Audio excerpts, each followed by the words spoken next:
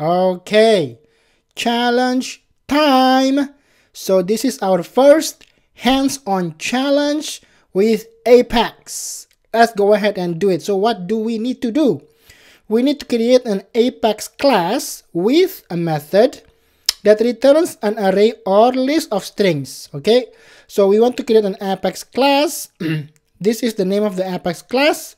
We have a method generateStringArray. And the generateStringArray method must return an array or list of strings.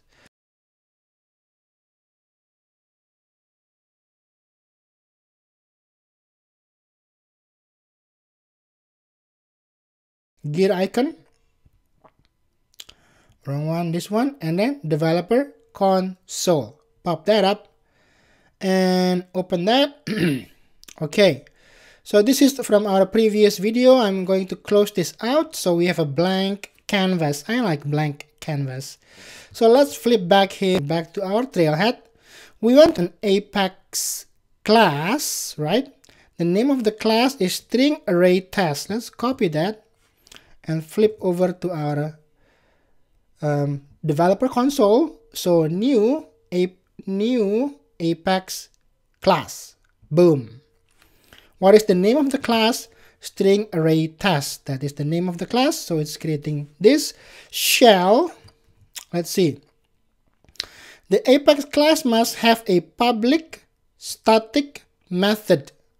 Public static method called generateStringArray. Alright, so a public static method. Let's flip back here. I'm gonna create the method. I'm gonna name it. This is the method to generate the string. Okay, oops, take that out. Okay, so it's a public, it's static, it's a list of string, right?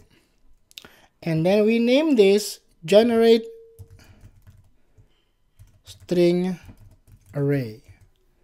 And we need to pass a parameter, as the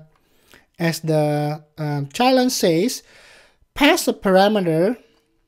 The method must accept an incoming integer as a parameter, which will be used to determine the number of returned strings. All right, that parameter will be used to determine the number of returned string. So if we pass 2, and then there will be test 0, test 1, starting from 0, okay, and then test 2, right? I think so. The length of array is determined by the integer parameter. Okay, so let's go back to the code. We want to pass a parameter, integer, right? And then we name it n. Okay, so let's create the method shell. So let's do that. List of string my array, let's name it my array, okay, equals instantiate the string, the list of string, new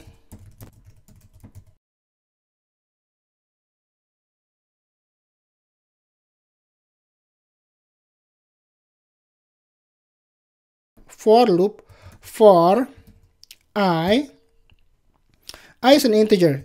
We have to declare it integer I, right, equals 0 until I smaller than n, right, and then I++. That's a basic for loop for any programming language.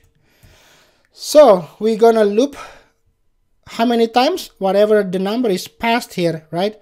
We're gonna loop that many times, and then we're gonna say my array dot add, right, dot add. What do we add here? Test plus I, because the I is the one looping, not n. Okay, repeat this loop until n is reached. Okay, so plus I, and we've done that, and then we wanna output that system.debug my array element I, and then that's looping, and then we return the actual final array. Alright, so now we have a return statement. We can save that. See the star? Now we have no problems. Okay, so if I go back there is a reference on how to add values to an array, right? I think we have it classes here. See the array or the list.add. That's what we did with the n, right? So this is our array or list, and we add this plus the I because we want to receive test n, test 0, test 1, and so on. Now we want to actually give it a try. How do you test this? You go to debug, right, and open execute anonymous window. Okay, execute, open the log, and then I'm just gonna see the debug only, so we can actually see test 0, test 1, test 2, test 3. Yay, it's as expected. Okay, so don't sweat it. Take a look at this. This is the method, how you construct it, and then you do the for loop. From I equals 0 until I less than n, which is being passed from here, and just add those into the my array variable, and then you just debug it, and we are good to go. Now I'm going to close that, and we are good to close this. So the next video we have a blank canvas, and now I'm going to take my 500 points. Bada bing, bada boom. That was quick. I'll see you on the next video. Hit that subscribe button and explore new Trailhead grounds and learn to implement the most useful and popular apps on the Salesforce App Exchange. And do yourself a favor, like this video, and you'll be surprised on how much more you understand when watching this same video after liking it. Don't take my word. Watch this one more time after you like the video and see it for yourself. Bada bing, bada boom.